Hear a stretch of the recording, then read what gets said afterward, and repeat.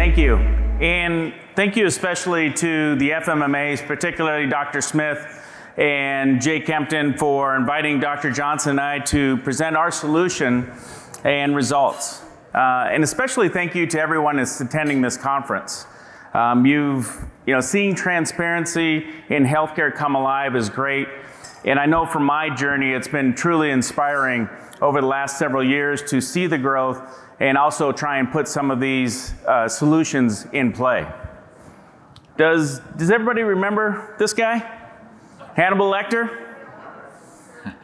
Hannibal, I mean, what a great character.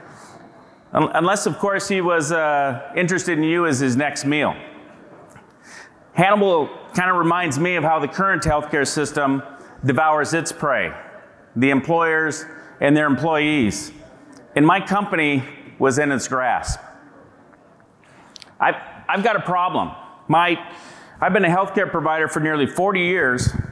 I started with a small clinic and now have 24 clinics and over 450 employees. And health benefits, specifically BUCA-based insured plans, were continuing to rise at a rate that was eroding our profits. Not unlike what you've heard from speakers this morning. I was experiencing that. We were growing as a company, serving our community, and truly having fun, but our success was being eaten away by rising premiums. Now, my employees are a relatively young, healthy group of physical therapists. We're real active, and I couldn't understand. So I inquired of my broker at the time. I said, what are some options for these rising premiums? Their options? Well, do nothing. And I said, well, I've seen how that works the last 10 years with double-digit increases. And I said, that doesn't seem to be a great solution. How about raising the deductibles or some of these other things and pass the burden on to your employees? And we know that that burden has been shouldered by the employees over the last 10 years, and that didn't seem like a great option.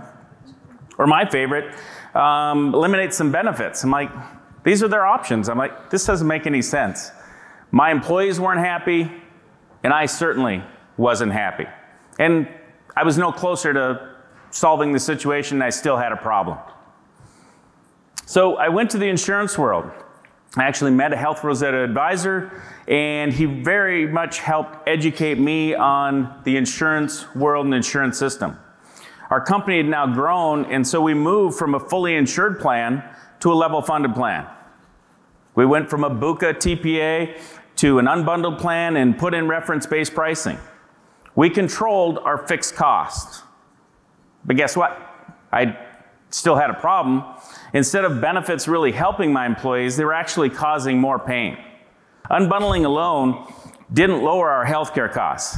When I fixed the insurance equation, that helped a little bit, but our medical costs continued to spike and continue to show no signs of slowing down. I need to understand what was really driving the variable costs part of my plan. Now, I'm an entrepreneur and a business guy. And this is my company's future at stake, so this is personal. I take this very seriously, and I'd come to a fork in the road where I really need to make a decision and come up with a strategy, one that was viable and sustainable over time. And I don't think I'm alone. I think a lot of employers, CEOs are like me, are facing this very decision today. So my broker and I dove into claims detail. I'm a little bit weird, but I looked at every claim, line item by line item, in my company for the last 3 years. Which, if you've done this, is truly enlightening and frightening at the same time. But what did the data show me? Well, one thing was evident. My employees did not have primary care. So they'd resorted to urgent care and emergency rooms for their healthcare needs for themselves and their families. They were entering the medical system at one of the most expensive options. What else? Let's take a deeper look at it. So here's where my costs were. Hospitalization, pharma. I'd learned that, untreated musculoskeletal pain especially is one of the leading causes of opioid pandemic, if you will, because since we've been in that, but we don't seem to be getting out of it. Imaging, emergency and urgent care, cancer, elective surgeries, metabolic disease, and musculoskeletal. These were the main drivers of my variable costs, probably not unlike most plans. I now had the data, but I was still no closer to a solution. I still had the problem, and I don't have a good strategy. As I just stated, my employees were entering the system at the medical system at the most expensive options. I knew what I wanted as CEO. I wanted a solution that would address the fundamental costs of healthcare and take care of my employees. I mean, how hard can that be? When I first met CEO Spooner, he had done a lot to work on his plan. And he had a self-insured plan, he was unbundled, he'd moved away from all the major carriers. But one thing was the same. He was still having his employees access the sick care system in the same way. So, there you are. So the employees were still accessing the sick care system by going to a system, a clinic, a urgent care, or an emergency room that in most cases was owned by the big player in town, Hannibal Health. So Hannibal Health is a hospital sick care company that owns much of the primary care in our town. And so when one of CEO Spooner's employees had a healthcare issue, they would first, of course, put off doing anything about it because they didn't know how much it was going to cost, and they didn't have somebody that they trusted to go to. But when it became a big enough problem that they had to do something about it, then they ended up in Hannibal Health, in either one of their urgent cares or clinics or the emergency room. And I was able to share with CEO Spooner a story that happened to me when I was still in the old system. I was working for one of these big hospital systems, and an executive came to talk to us and said, "Your clinic is doing amazing. You guys almost broke even last year."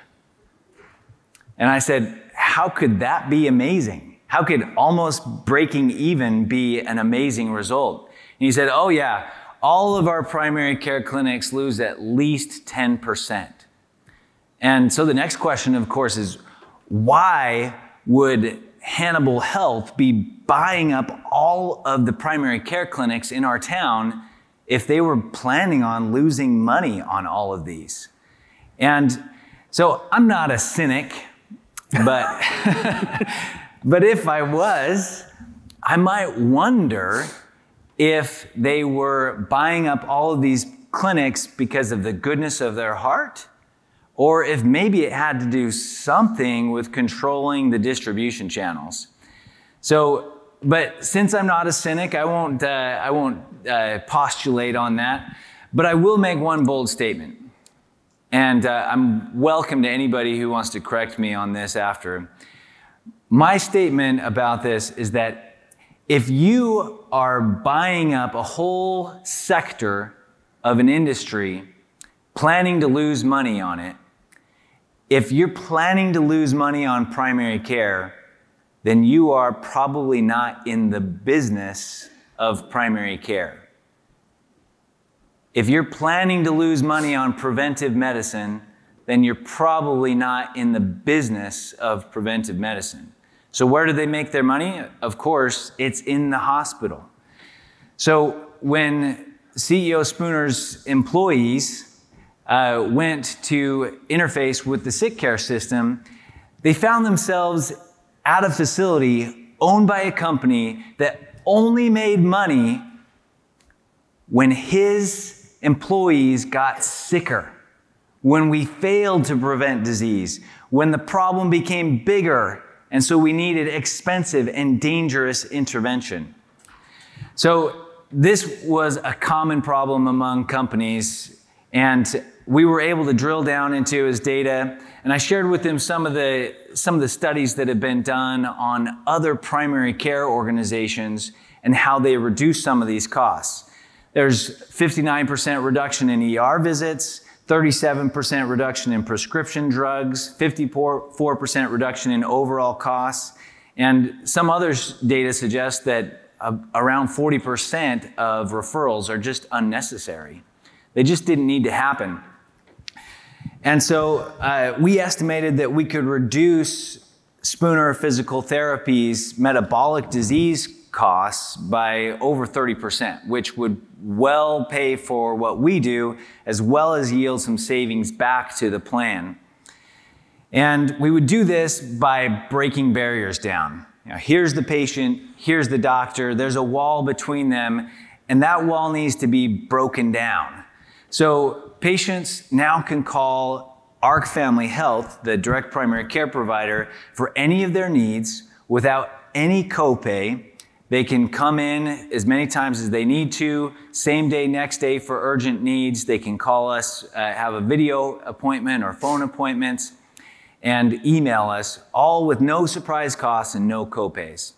And bringing down this barrier really brings the patient and the provider together. And we didn't force anybody to fire their previous primary care provider. We just did it so much better that most of his employees have now engaged with us and consider us their primary care. So I was confident that we could do a really good job on the metabolic disease. That was our wheelhouse. But we partnered with another group, and I want to introduce you to our third speaker here today. This is Tim with Proactive MSD, and he's going to tell us about the musculoskeletal program that went hand in hand with direct primary care. So, first question is, why MSK? And there's a lot of reasons for it, but there's also a lot of research on it. A recent JAMA article in 2020 and data that's been put out by Aon and Optum that shows that MSK is your #1 cost in your healthcare spend. When you start adding up the office visits and the surgeries and the pharma and the imaging and all the unnecessary things that are done, it's your #1 cost in the health spend. But it's also the #1 cost in your workman's comp. It's 60 to 70% of the total spend. And it's the #1 cost, or excuse me, it's the #1 reason for disability. So how could it be possible that MSK is your #1 expense? It's one word, and that's volume. See, if MSKs were a medical problem, they'd have been solved by now. Medicine makes a lot of advances. But in this area, you know, we understand that pain and discomfort can really change with activity. And if movement makes the pain better or worse, then it may have a biomechanical origin. And if it has a biomechanical origin, shouldn't we evaluate it on a functional basis to try and resolve the issue at heart? In other words, if you're using the medical system, you're going to be treating symptoms. You have pain, here's some pain meds. But you didn't get to the root biomechanical cause of what caused that pain. You're just treating symptoms. Proactive MSD is a joint venture with Solve Global. Our mission is very simple. We empower companies to protect their people, their performance, and their profits by tackling their #1 health spend, musculoskeletal disorders. I'll use musculoskeletal disorders and MSKs interchangeably. To me, they're synonymous. We employ a global solution and technology to detect MSKs at their source and deploy resources to a company's employees who are at their greatest risk. Our results are backed by over 12+ years of data and have been certified by the Validation Institute. Let's take a deeper look at musculoskeletal disorders. You know, as I just stated a few minutes ago, most MSK injuries start out as functional issues before they become medical ones. The late Creighton Christensen spoke and wrote about the 80-20 rule. And his research showed that only 20% of employees actually care about their health at any one time. The other 80% only care when they're sick. And what does this mean for MSK? Well, there's more research that show that 54% of your employees have an MSK issue at any one time. 75% are going to have one on an annual basis. So the risk for the employer is very real. So our solution seeks to identify that risk in the entire employee population, track it over time, and provide prompt MSK care at that point. We detect the MSK issues early, provide intervention, and address the root biomechanical causes. Many of these conditions, when they're detected early, can be reversed and resolved at that time. And even chronic conditions can be kept at bay from getting worse. So, what is the effect of our solution? Our employees and our employers get the right care, the right time, with the right provider for the right value. So, Proactive MSD completed a comfort and performance survey on Mr. Spooner's employees. Now, I know he said earlier that he's got a young, healthy population. Obviously not him, but when we looked at his, well, so we surveyed everybody. Now we have the data, and although they had a relatively young demo, they actually had a higher than normal incidence of MSKs, and many of them were chronic issues, and they were getting worse because of the financial and insurance restrictions that didn't allow them to seek care. So this was affecting their employees both at work and at leisure, in our data. So we detected it. Now we start to intervene and look at those with greatest risk. And we did this mostly before they hit the medical system. So again, we provide the right care, the right time, with the right provider, and that's a primary care MSK provider. By tackling these employees and their MSK symptoms, we prevented a lot of unnecessary, wasteful overspending, including imaging, pharma, and unnecessary procedures that previously had been driving up their variable costs.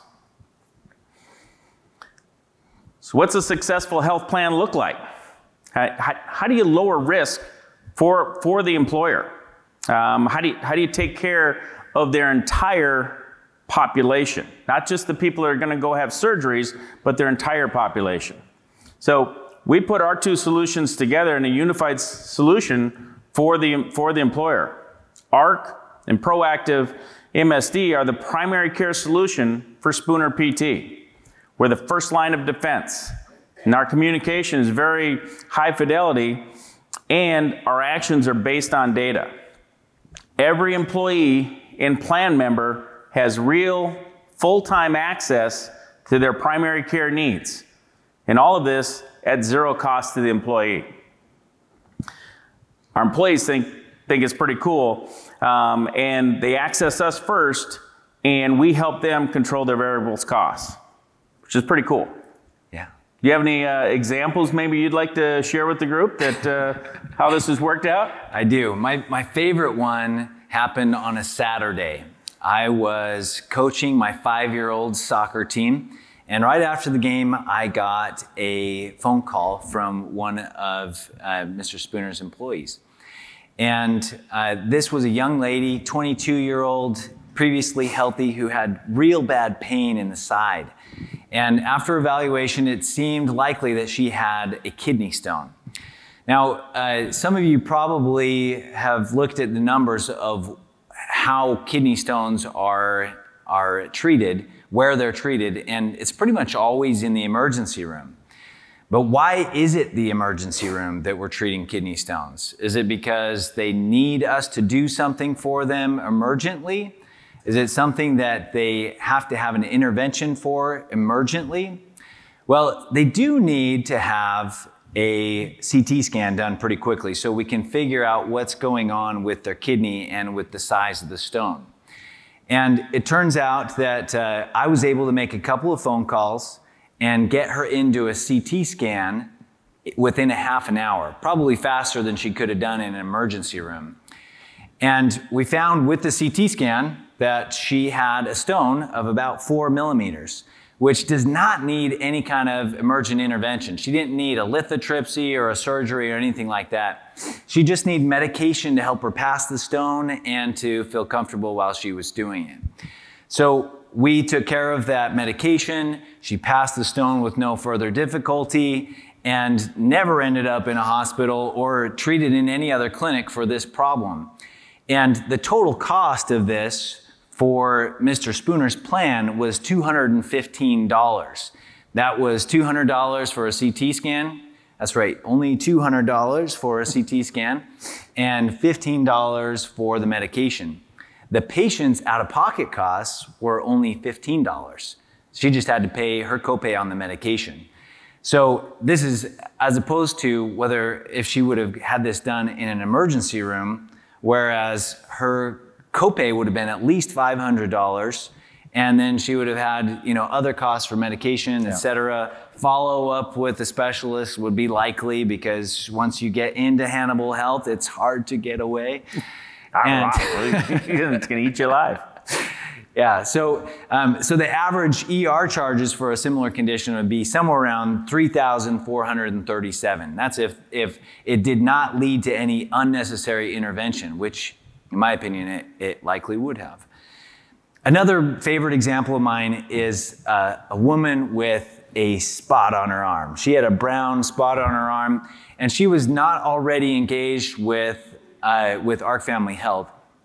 So she went to see Hannibal Health, and she saw a PA at Hannibal Health who referred her to a Hannibal Health dermatologist, and that Hannibal Health dermatologist referred her to a Hannibal Health a plastic surgeon, and he said, hey, this needs to be taken care of as quickly as possible. Let's get you on the schedule for next Wednesday at the Hannibal Health Hospital for surgery. And so she said, okay, yeah, let's take care of this. And then as she left, she started to wonder how much this was going to cost her out of pocket. She contacted her health plan, which told her that her out-of-pocket costs were going to start at somewhere around $10,000, because Hannibal Health's facility fee started at $30,000. Now, that's just what it started at. They weren't able to give any other estimation at the total cost of how much the surgery was going to cost. So I said, well, let me make a couple of phone calls if you are open to alternatives. And the interesting thing was, she said, oh, well, the Hannibal Health surgeon told me that he was the only person in the state qualified to do this surgery. And I said, oh, well, that's very interesting. Let me just verify that. So I called a couple of my favorite dermatologists who referred me to a Dr. Jacobson, who they said was just the best at doing this type of procedure. Better than anybody else they knew, including the guy who apparently was the only one in the state who could do it. And so I called Dr. Jacobson's office, and I asked how much it would cost for him to perform this surgery. And though I found out that he usually charges $2,000, when he understood what kind of a plan we had, he said that will be $5,000, which sounded pretty good compared to the questionable cost that we didn't know how much it was going to cost. And then he said that the surgical center would be $1,200 and the anesthesiologist would be $1,000.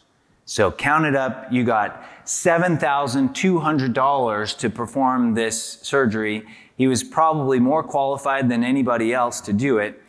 And when I called the patient back, she said, sure, I'll talk to him and see if I feel comfortable switching over. She talked to him. She said, oh, I feel much more comfortable with that guy than the first guy. And her out-of-pocket costs went to zero. From starting at $10,000, it went down to zero. And the plan, of course, was going to start at $30,000, and their cost now has gone down to $7,200. So we have hundreds of examples of things like this, whether it's a chest pain workup that includes a EKG that costs nothing to the employer, meeting somebody on a Saturday night for a strep test for their 5-year-old, doing stitches on a Wednesday at 8 p.m. Those are all things that just happen on a regular basis when you have realigned the incentives and made it possible for us to do the kind of care that really should be done in the first place. The right care, right provider, right time. One example of something that we don't have a complete solution to on our own is back pain. Low back pain is a very common thing that comes into the clinic, and one of the problems that we run into is that the right thing for a patient to do when they have back pain is to get physical therapy and other musculoskeletal conservative management. And in the old system, the most likely next step in back pain that wasn't responding was to go to a specialist at Hannibal Health, which is a slippery slide to a back surgery at Hannibal Health, which is a slippery slide to another back surgery at Hannibal Health. And so it's been a pleasure to have a partnership with Proactive MSD to help us better manage these conditions. Can you tell us a little bit about how? Yeah, I mean, everyone, I shouldn't say everyone, but low back pain is the #1 MSK reason that people go to the doctor, and second only behind upper respiratory infections, why someone goes to the doctor every year. And low back gets blamed for a lot of stuff that aren't his fault. And it's important to understand that when you're identifying the root biomechanical cause. What does Proactive do? Well, we provide treatment. You know, we go and address, you know, we can address the pain if it's in an acute situation or the chronic pain, and we can do things to help the pain. We can assess their work or their workstation. We can look for the biomechanical reason of why that back is taking the brunt of the forces going through the body. It's not uncommon for, in today's age, where someone gets a new hip and they walk out of the ER and they feel so much better, but they haven't regained the entire function of that hip, the ability for that ground reaction forces to be absorbed. And so after a while, they just start, you know, developing a bad limp, and they come into us with low back pain. And you're like, well, you don't have any hip strength or hip function. When did that surgery happen? And could have been just recently. So we can do all of these things with Proactive with the employees, and take care of all of those different issues. Not only do we take care of low back pain, but we'll take care of their sitting warriors too, who are sitting there with, you know, neck and shoulder and hand injuries. So there's a lot of different things we can do. The young athletic population that are out running and having calf and Achilles injuries. Yep, we got that covered as well. So there's a lot of MSK issues that we take care of for Spooner that can range from post-concussive, vertigo, BPPV type symptoms, pelvic health, post breast cancer and breast reconstruction surgeries, all under the auspice of an MSK issue that now don't have to hit the medical system, and we've got them taken care of. Now, in my normal, I still have an insurance side of the practice. In a normal insurance side, you know, it's not uncommon for us to get a prescription for acute low back pain. And then upon evaluation and talking to the patient, I find out that he hurt himself, you know, in Christmas, moving the ladder, setting up Christmas lights. And I'm going, that's not acute anymore. And, you know, so not only has that person suffered, that patient, that employee suffered, but it's now 5 months down the road. They're still uncomfortable. They're pretty frustrated with the medical system. And now they've developed additional compensatory things that are going to take longer to unwind, and it's going to cost more time and more money to do that. And during that time, Mother Nature's done her thing, or what we call physiological healing, is already taken place.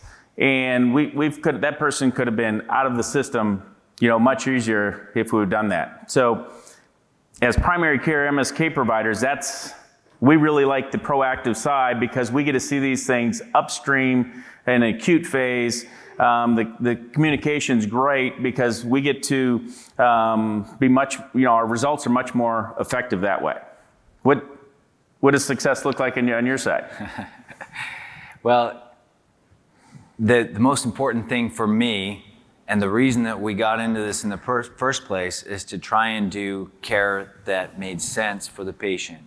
We wanted to actually help our patients. And many of us in this room and many of us at the conference were kind of called out this morning by Brian Klepper to produce data. And we're going to take that challenge. In fact, we have some really, really impressive data from the last 2 years from CEO Spooner's plan. He'll share some of that with us in a moment. But I did want to make a comment first about the real measure of success. We also learned today about value. And value, as we learned, was not measured just in lowering healthcare costs. We've done that. Yep. Somewhere to the tune of 69% decrease in claims. But value is a subjective term. And when CEO Spooner decided he was going to take a risk and put in a primary care solution that he believed would take better care of his employees, he didn't do it because I had proven to him that we could lower his costs. He did it because he cared about his people, and it was a higher value to him to provide a higher level of care. But what does success look like from your standpoint, CEO Spooner? It's interesting you bring that story up because if I remember correctly, we made that decision in June of 2020 during the middle of COVID. And when we heard Bryce talk this morning, but when making decisions in the heat of the moment, that was one of those roll the dice things when COVID and you didn't know you're going to be around in 6 months. So what's our strategy look like? This side might be a hint, and you already kind of hinted at it. It's been pretty successful. We increased our primary care for both medical and functional issues. We actually tripled our visits to primary care. And we had over 4,000 PT interactions with Spooner employees. This was an investment in our employees' health and well-being. And oddly enough, that increase in utilization in primary care led to lower claims. Our per member per month, as Dr. Johnson just stated, is down over 67% from the previous year. Our net plan costs after paying for all this was down over 30%. And today our net plan costs sit at about $253 PMPM. We still had employees get cancer. We still had elective surgeries, but we tackled and took care of the entire population. So when we did that with primary care solutions, it allowed us to really focus and hone in on make sure that those other things didn't get lost in the Hannibal Health System. So our solution, provided the right care at the right time with the right provider, but it didn't provide just the right value, it provided the best value. And we know that because we're data driven, that we look at the data on a quarterly basis and say, what's next? What's our next strategy of what we're going to tackle next? And there's still lots of areas for improvement, and I expect this number to even go down. My employees are happy. That's key. My employees are present. And this was really key during COVID. When the ERs were closed, people still got MSK issues and still were in pain. Where are they going to go? Well, guess what? We're open for business. Let's have them come on in. It's really helped our recruiting during this challenging time for those of you who are having fun trying to find employees. And we got savings. For $0 to our employees, they have access to their primary care needs. And there's two other things that were kind of cool. We took those savings and we dropped our deductible from $3,000 to $500 this current plan year, and my employees really appreciated that. And you're kind of alluding to this. One of the even cooler things I think is that employee benefits went from being one of our lowest rated items to now one of our top, which is really cool. And behind the numbers, though, as Dr. Johnson said, is kind of the real success story. And this for me as a CEO is really, really important. And that is I have a sustainable and viable solution where the central core focus of each entity, ARC Family Health for our medical DPC, where that guy went, Proactive MSD for our functional DPC, and Spooner is really the same.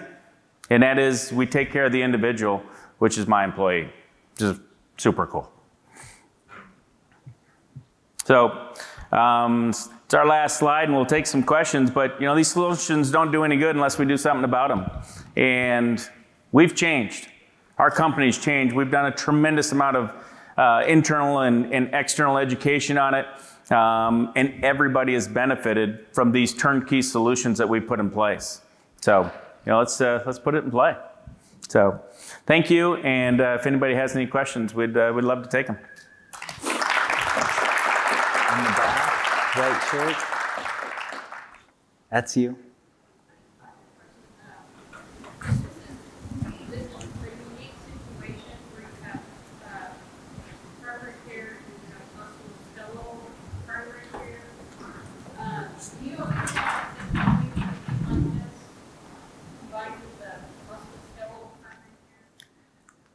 Is everybody else combined with primary and musculoskeletal? We know of other companies that have a musculoskeletal component in their program, Yeah. but we don't know of any other companies that have a full primary care metabolic solution partnered with a standalone specialist in musculoskeletal primary care. Yeah, what we normally see is, you know, there's, you know, people will put a PT on site or an athletic trainer or someone to address musculoskeletal needs, and that improves access. And it can even get some savings because there's access. But again, go back to that 80-20 rule. Only 20% of people are going to care about that and actually go. Your risk as an employer is that other 80%. And that's what we found in our data, which was quite frankly shocking to me, that I had a higher than greater MSK than what we've normally studied in the population. And so in order to achieve the greatest savings, we had to put in a primary care solution that is very data driven. Our data works upstream, if you will.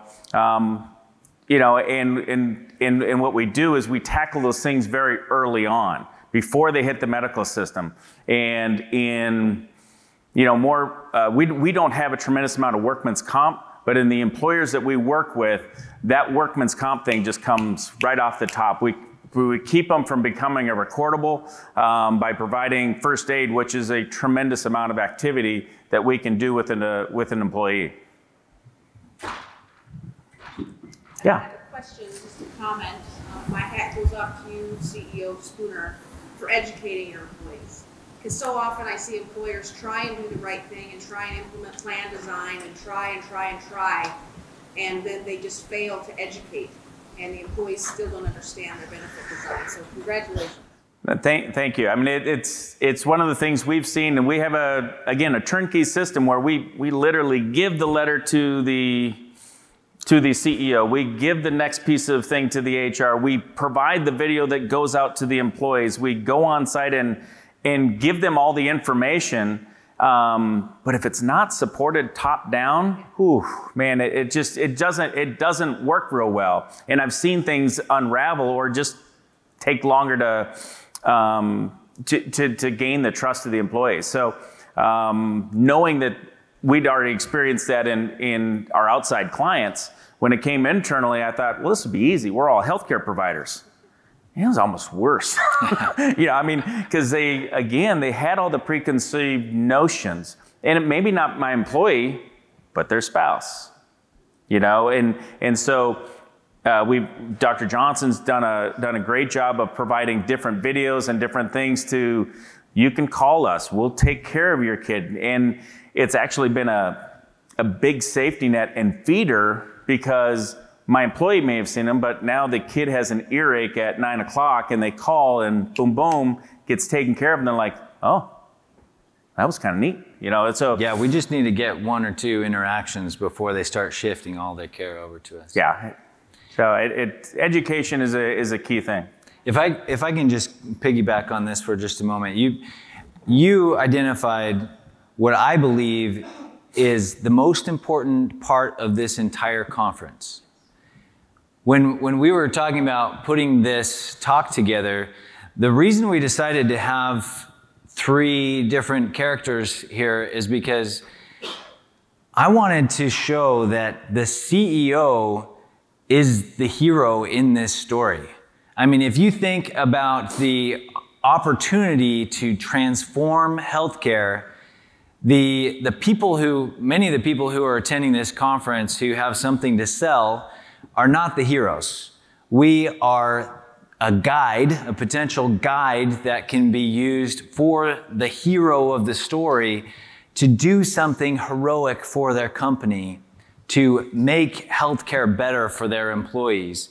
And so I wanted to make it clear that it was the CEO who took a risk. In my opinion, it wasn't a huge risk. June of COVID, buddy. It was a risk. I didn't have any patients in the clinic. I didn't know I was going to pay in August. I didn't tell you that, but... So in my opinion... Our plan year started July 1st. So when I say June, it's like we started July 1st.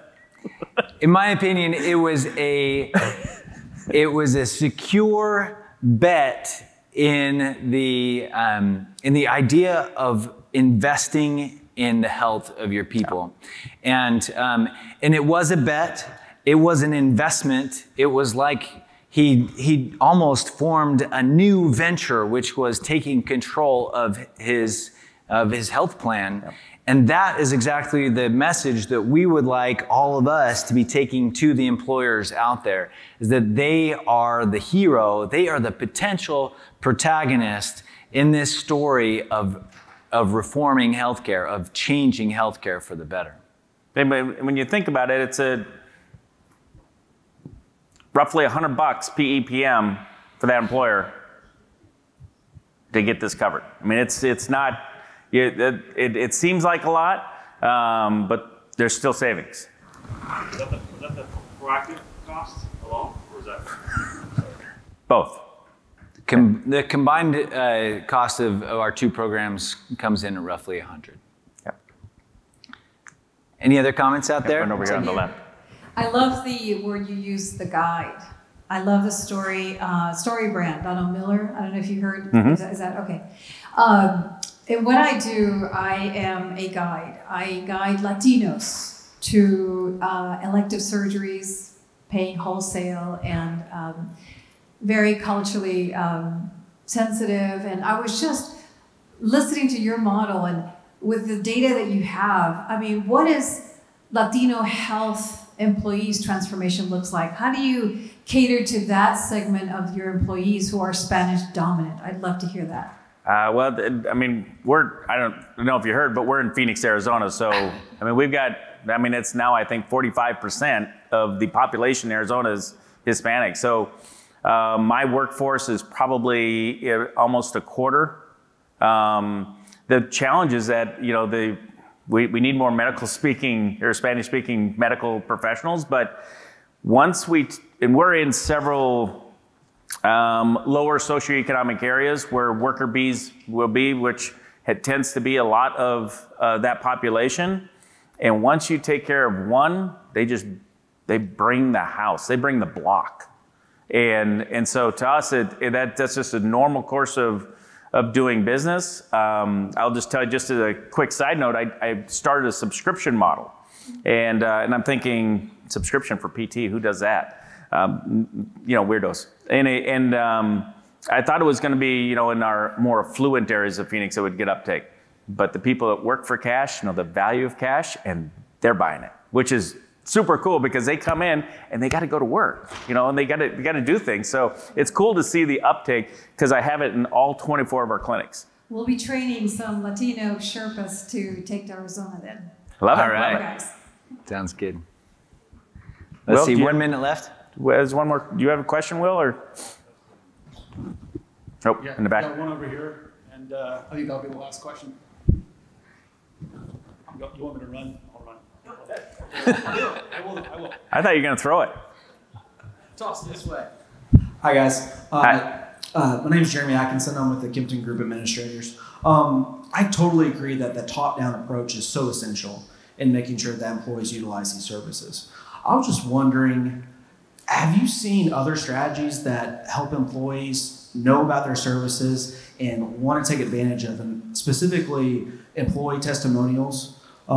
If that's been an effective strategy where it's like an employee's talking to other employees that this has been so beneficial for me and you need to get on board with this. Is that an effective strategy? Have you seen that? Yeah, I was at a meeting at Spooner headquarters recently, and I wasn't sure who in the room had been. Is that the one I walked in? You didn't know anyone? Yeah, I wasn't sure Welcome, who in the here's our room had been into our clinic and seen our providers, and so I kind of introduced who we were, and we started hearing the testimonials pop up from the people in the room. And people say, well, I love Dr. Jeremy. He helped me with this. But that one meeting and the testimonials that spread through the room were really an indication also of the way that it has spread throughout the company. Right. In our first few months, we still had people going to urgent cares. We still had a fair amount of utilization of the old system. And it was really by employee telling employee about their experiences that it improved. But we can harness that better by capturing those testimonials and disseminating I think it's key not to look for one panacea. It is not. It is, someone mentioned this earlier, it's guerrilla warfare. It is day by day. Every HR note that we send out will have a little hint in there. We'll have HR benefits that highlight something that ARC's doing or that Proactive's doing. We continue to highlight these, and then by the providers themselves providing the care and gaining the trust, you get that water cooler effect that transfers, across the company. And then you just keep asking questions. Did you have a good experience? And when they have good experiences, we try and highlight those. And there's no one letter from the CEO that's going to do that. My email campaign to my own employees has I think a less than 40% open rate. I mean, that's reality. So you've got to have multiple ways to connect with your staff. And if that's administering a message on a strategy or our benefit plan, it's just it's reality. It's what you have to do. All right. Thank you, Fort Worth. It's been a great crowd.